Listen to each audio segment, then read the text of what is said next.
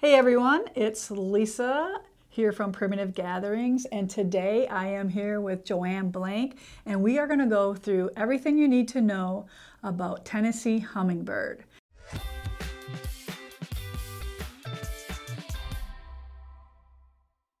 Now, Tennessee Hummingbird is our summer block of the week / month, however we want to do it. We did things a little differently this year because of the high price of shipping costs and stuff like that. So you got all your fabric at once if you're doing this. There is no room left in this right now, right? We are totally sold out. So this is for the people who are doing it, but you still probably could get yourself a pattern and get your own fabric and stuff like that if you'd want to do it that way. But we have no kits left. We are sold out. Joanne does a wonderful job pretty much every year doing one of our hand-pieced English paper piecing. Right. English paper piecing. Yeah. So we're going to go through everything. She's going to teach you all of her tips and tricks on how to do this the best way she knows how. And it might be a little bit different than the pattern, but she's going to show you how she does things, because you all know we all do things differently for different reasons. So explain to me how to do this. Okay. Just up front, this is my method. Yep. And there's a lot of them out there. You can check the internet and get other ideas. And I want to start at the end. Okay? You're going to start backwards. Yes. So let's just point out that this is the quilt behind us. So Joanne has hand-pieced this whole thing. Right. And I want to start with the binding. We put a yard of fabric, a shirting, in every kit, and we put that amount in, even though you don't need that much, because if you want to cut it on the bias and you're brave, you can do it like the antique quilt, which is laying here. And I just want to point out that this quilt design is from an antique quilt, obviously, but my friend Teresa from Mountain Creek Quilt Shop borrowed this to us, this antique. So thank you, Teresa, you're awesome. We are always looking for a great hand piecing project, but I just wanted to point that out, that this is her pattern. Right. And the papers and templates and also a pattern came from paper pieces. Okay, Yep. So that's how we, if you're brave and want to do that, I am not, and Lisa okayed that I do it my way. And what is your way, Joanne? Okay, so that's why I want to start with this, because I cut 3-inch strips off of your light and put it aside. But first, how many 3-inch strips? The 4, for the 4 borders. So 8? And you ended up with, I think, 5.5 yards of fabric. So cut 3 yards and then cut 3-inch strips from those 3 yards. You don't need 3 yards, but you want a bunch extra, because at each corner you want that strip to go a ways out, because you're going to miter the corners. And that's real easy. When you put this 3-inch strip, you hand applique the final triangles to it. And so when you lay it on, when your quilt is done, you lay it on your table upside down, and you lay that strip and follow a point all the way down the row, okay? And then pin it. Okay. Then you take it to your lap and baste it. Baste it on your triangles. Then you hand applique it, and then when you get to your corners, you're going to miter them. Now this mitering is real easy, because when you get to the 2 big pieces going across on the side, one stays straight and the other one you have to make your 45-degree angle, and that will always line up perfectly with the straight one. I always have a ruler there with a 45-degree angle to make sure it's right, and then I press it, pin it, And then I actually sit in the chair and hand applique the two together. And if people have problems with that, maybe we can do a little tutorial on that. Well, just do one little corner. Is when it you're easier than what you think it is? It's easier than you think it is because you have to have it in front of you. Okay. And when you angle that, you will see that it has to match exactly going the other direction. And it does then, huh? It does. It's perfect. Magic, right? You have to remember, I've done a lot of these. Okay. And only a couple of them didn't I miter a corner on the end. And so then when you have that all done, then you could just take your scissors and cut all the fabric away your 1/4 inch. You leave your 1/4 inch of the border onto these triangles, and then and cut away what you don't need on your corners. Just be very careful where you cut, because you want your 1/4 inch only there, so you'll cut the excess away.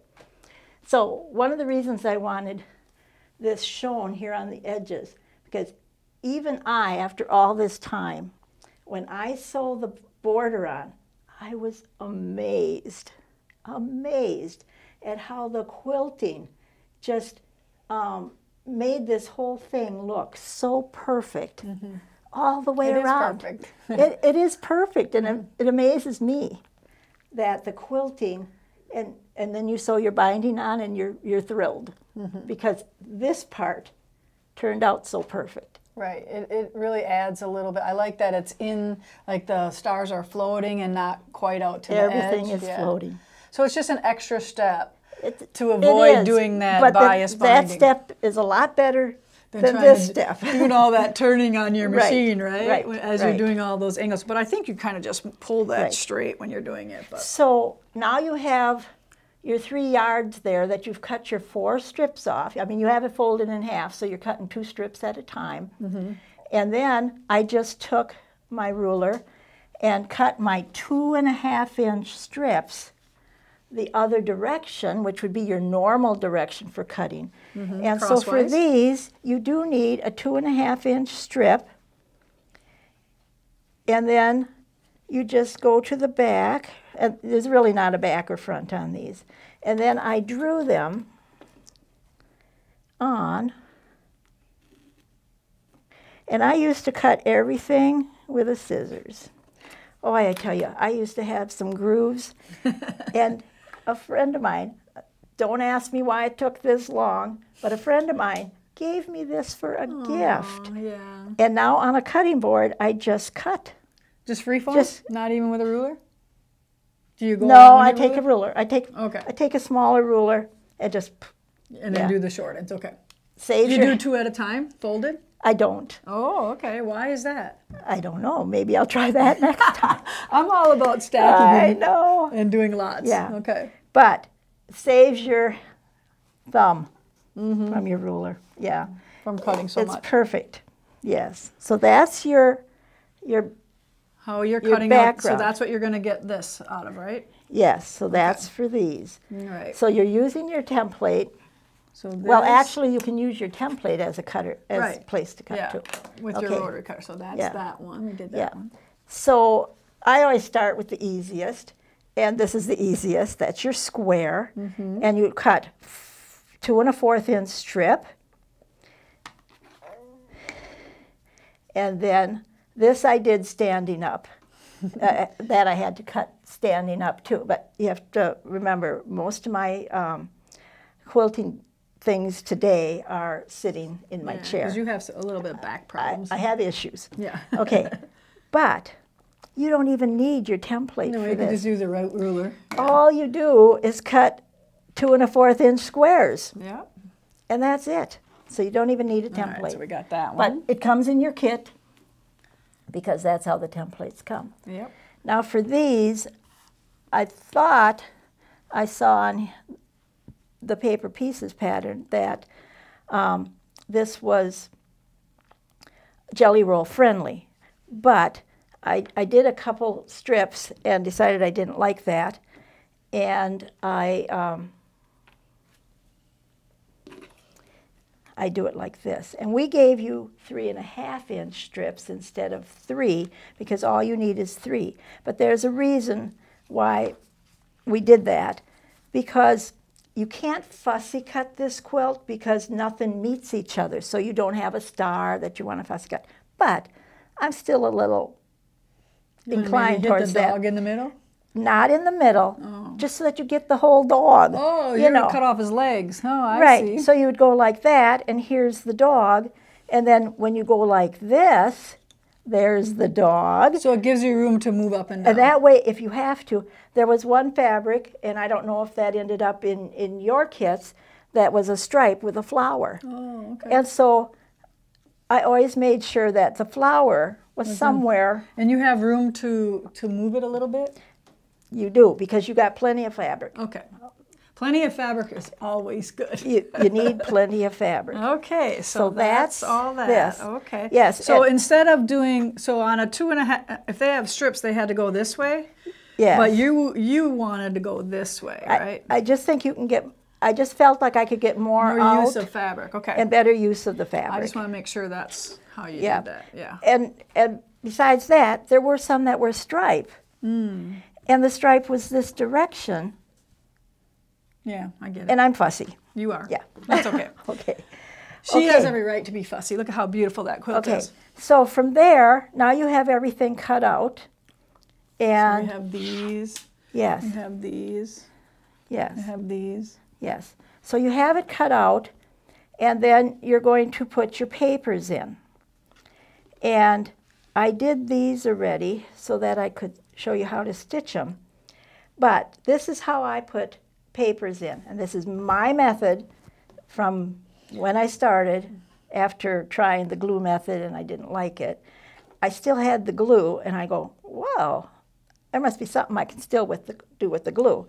And there is, because if you went like this and just started going, they don't stay in place. And so what I do is I put a dot of glue, put it on, center it.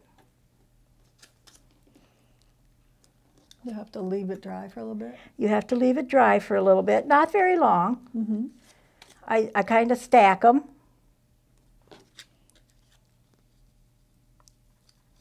And if I'm reading a book, I put it under a book for a little while, or my phone. And that's my method. Then, now you have them, and then you, I baste them. And I like mine sort of tight, but you don't want it so tight. Oh, I'm going to back up here now. I saw on Stitch with Lisa, somebody asked about starching their strips for Tennessee Hummingbird. Oh my gosh. And I thought, okay, well, a bunch of people answered, so I thought, well, I'll just wait for the video, because now you'll see how I do it. I never starch my fabrics for Tennessee Hummingbird. I like them soft so I can get the needle through better. And I actually have a couple friends who have starch in a little bowl or something that use a paintbrush, and they just starch a little bit, press it down, and it sticks a little bit, and they iron it, and they take the papers out and do English paper piecing without the papers. And no basting. No basting, and they love it, Okay. which is fine. Yep. There's other methods out there. But I go through papers with my basting. I know you can go from corner to corner, and if I had a 3/4 inch hexagon, I do go from corner to corner. But for basting, I just put it in. Now this is with a chenille needle, my 24. You use a chenille needle, that's I do. crazy. Because I don't need a fine needle for basting. All right, so I just want to make sure we get this good. Kaylee, are we getting a good overhead? Okay. And I just go all the way around. And So do only like one stitch per side? correct in between. And then I secure my corners good.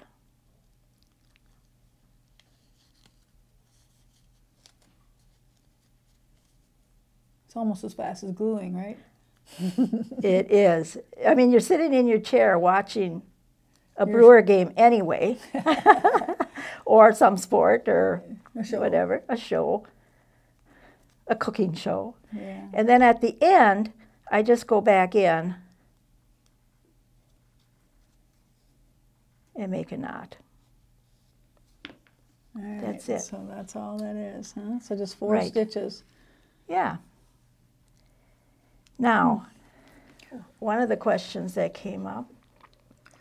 So is there any special thread that you're using for basting? Yes. Your grandma's that you inherited. And at one point I ran out because I do this a lot. Lisa gave me some thread. Yeah, that was I did.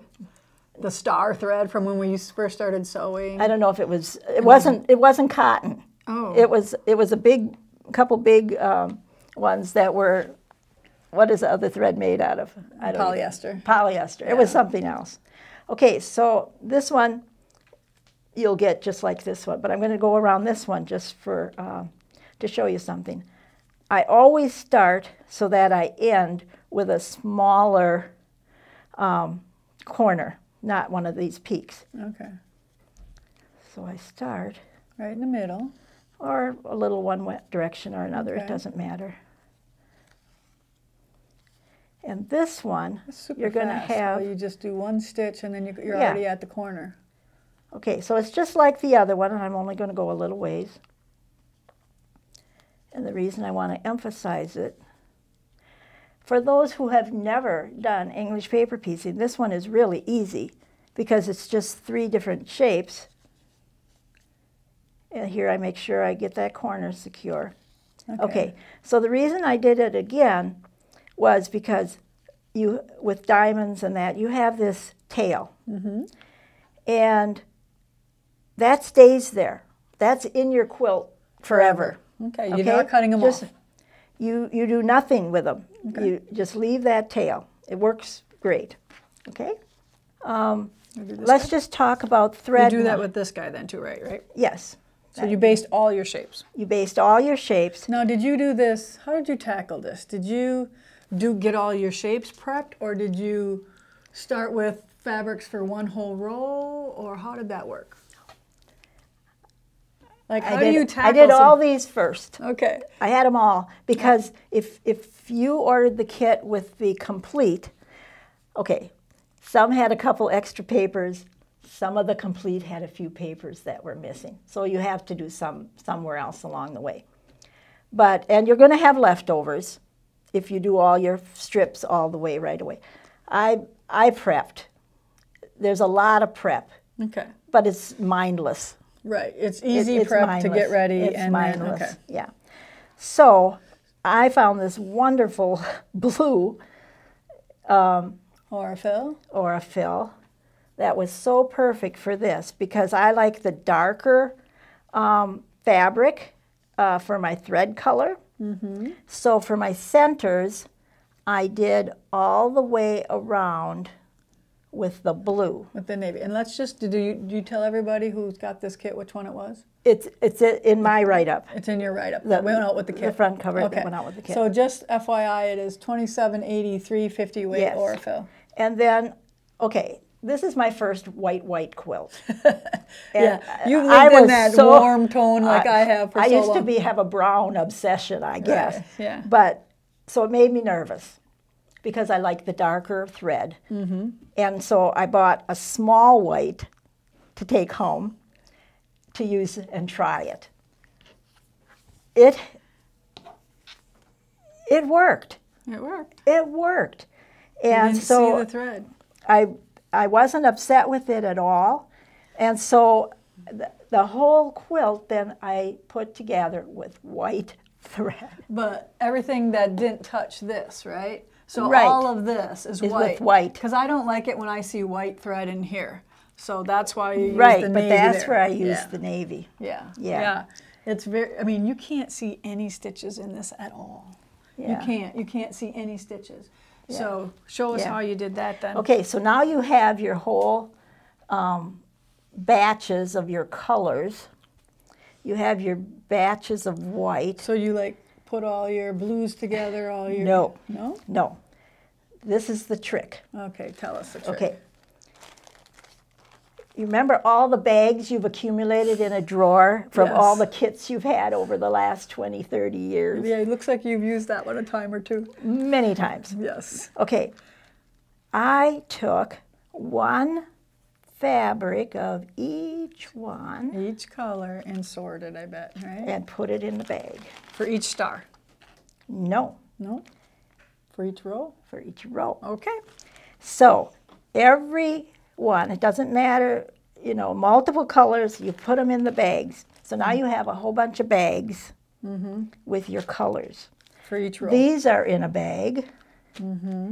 Now, I think we now had in the kit, but I can't be sure, enough fabrics for each row, a different fabric. But if it's not, then you just go to another bag.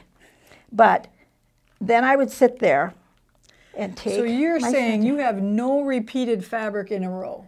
I do, because we had less 30s fabrics in the shop at the time. At the time. But we got another whole line in before the kits were cut. Oh, so I they think have more fabric. So they have more. Okay, I get it. Okay. Okay. So you sit and you pick out, I lay it out and put the blues together, pinks together, just from your bag. And then you pick 1, 2, 3, 4. And I make little piles of all the hummingbirds. And then sew them with the blue fabric. So now you have all your hummingbirds, hopefully, for one row. If you take some out of a second bag for that row, it's okay, because it's going to be random anyway. But then save that bag separate from your other bags, so you always start with the full bag. A fresh bag. And then if you need a couple more from the next row, you take it out of the bag that you already have part of them out of. Okay? So that's how I did it. Okay? Okay, so now you're going to English paper piece. You just put the front and back together, 2 fronts together. Right sides together. And it's blue thread. And I put a knot on the back, and I hide the knot in the fold. And I make a knot, just go through both of them, and I make a knot at every corner. So at the beginning and end, there's always a knot. Yes. Okay. And this is so easy for anybody who's new, because it's all whip stitch. So you're just poking digging through in and out. And grabbing just the folds, not the paper. And I have seen on the internet, oh, is that as well stitched together as doing it on the machine? Oh, probably better. And I claim that you put more stitches in English paper piecing than the machine does. Right, I bet too, yeah. Because so the more you do, the less you. I mean, if you do a ton of them, do you see any thread at all, or is there any like rule of thumb on like how far apart they should be, or? No. No. But I do it close together. Right. It's just a whip stitch. So somebody's going to ask you like how many stitches you put in a side. I like to think it's about 25 per inch. Okay. I mean, it's a lot. Yeah. But you're sitting there, you don't care how many you do. No, because you're just enjoying the whole thing. You're enjoying the process. So when you were doing this, because you did this a while ago, because we had a pretty good start on this. Yes. So did you say, okay, I'm going to sew this many hummingbirds today? Or? No. No? No. I don't How many can you get done in your baseball game? Oh, I don't know. I used to think, oh my gosh, I did this whole thing, and all it was one baseball game. For other things, because it just your time just flies by, and we have on. Well, that's why they call it a pastime, right? Well, and that's why it's hard to keep track of your time, because you do look up when they replay the home run or if Yeah. you miss something. Yeah. Of course, you got to watch that when everybody Yeah. starts cheering, Yeah. right? Yeah. So I don't know if this is getting clear, but it's a whip stitch.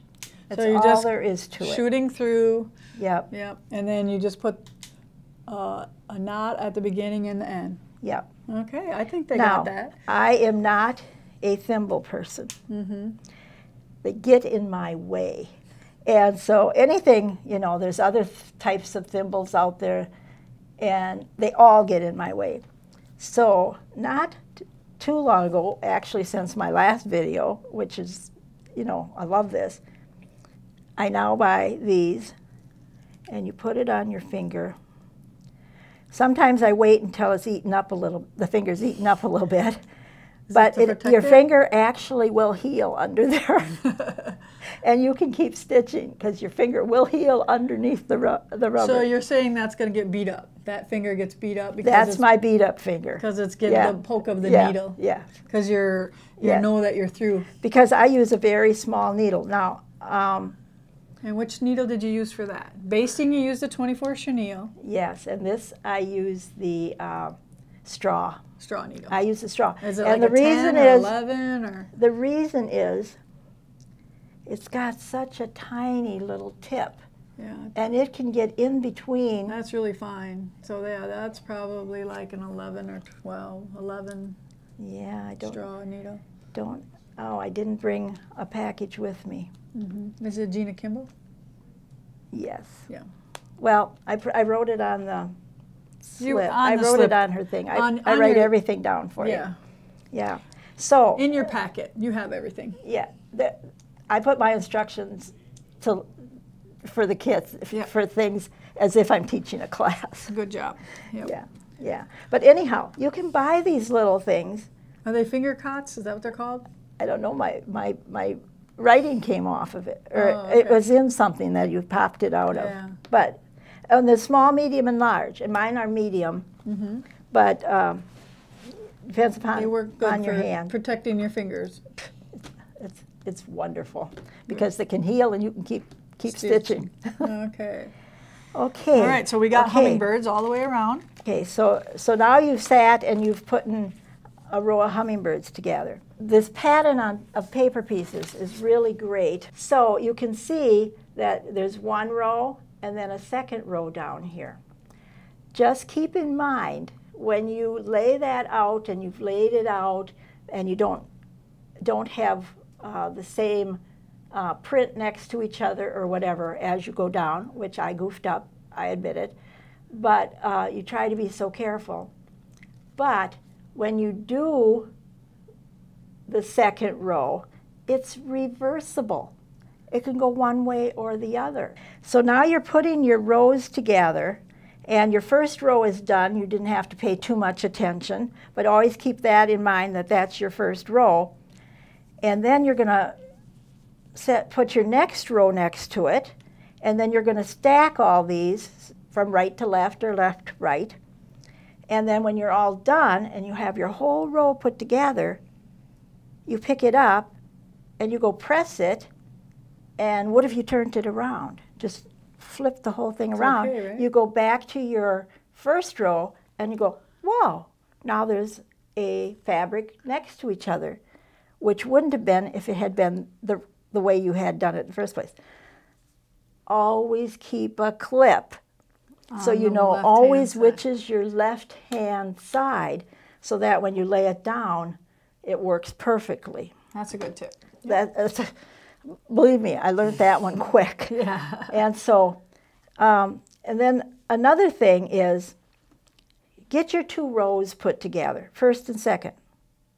Pause, put your next row, and don't sew it to the other row. Do two more rows together. Mm-hmm. And then at some point you can put 4 rows together. And then another 4 rows together, so that you're not having that whole thing on your lap at all times. So I did 2, and then 4, and then 4 and 4. I put 8 together, and I can't remember how many rows there are now, but you'd be surprised at how fast all of a sudden you realize, oh, I have to add 1 more row. and then I can put A section together. the 8ths together, and you're done. Okay. Okay, so this you put, and you just whip it, just like the others. So is this, With these things have to go any way, or No, you flip you it? do them all the same. They're all Okay. they all fall right into place if you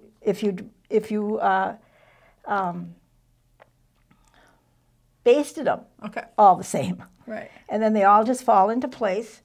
And then you use your white thread and go in just like the others. A knot on each corner, right? And a knot here in the center. And then always use Clips.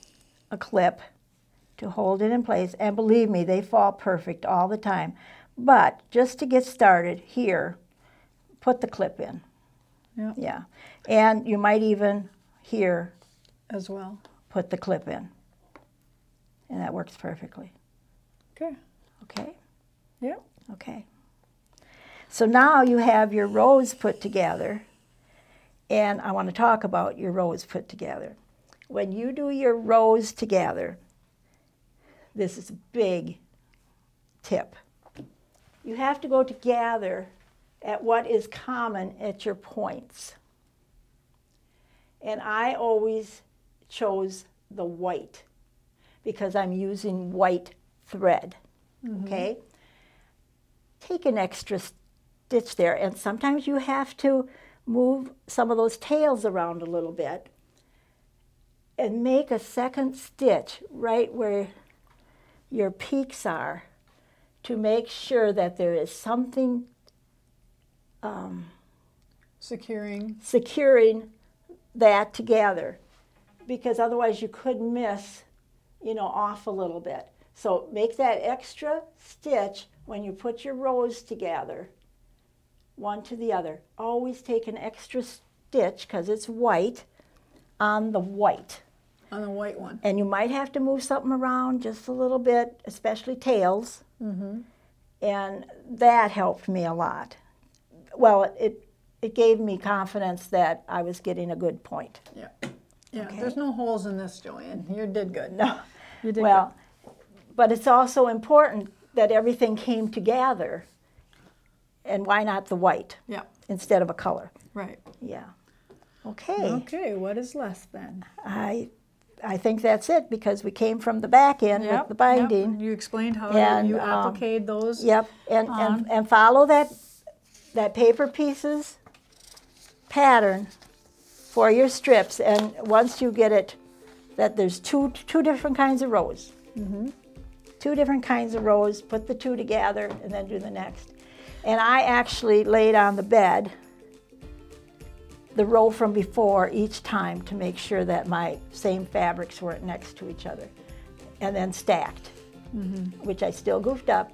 Every quilt does. I mean, You're not going to look for If it. it happens, It happens. only you know, right? Right. Only you know. Yeah, and I remember what color it was. And it's okay, because it's okay. what do we say? Only God is perfect. Our quilts Yes, don't have to be. Right. Yeah. Nobody's going to know. No.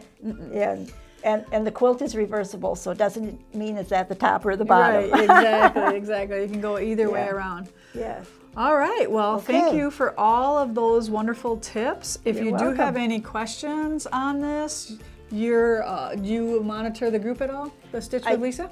I do. Okay. I do. So you can access Joanne there. You can ask Yes, you could ask a question on there. Joanne Blank But is her name. Otherwise, refer back to our write-up. Yeah, that's Because I put a so lot here's of the tips. pattern, and then this came with your kit, right? Right.